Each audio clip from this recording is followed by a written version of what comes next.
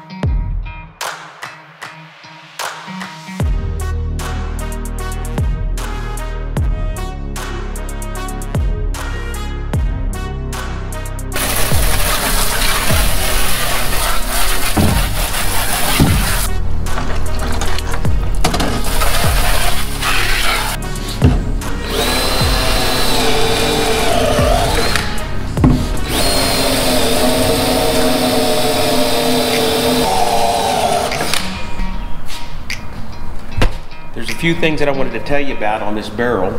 That way you'll know, and maybe it'll help you if you're going to build one. Number one, I started out with 3.5-inch slits in here, but found that 5 inches was the best. The other thing I found out too was that this barrel is thicker on one side by quite a bit than the other side. So the heat that I had to put on it was different on one side than it was the other. So I couldn't really say, oh, 15 seconds or 20 seconds did it. The other thing I did find out was I used medium heat. I didn't try to heat it too much, because the first time I heated too much, it was almost like it seared it.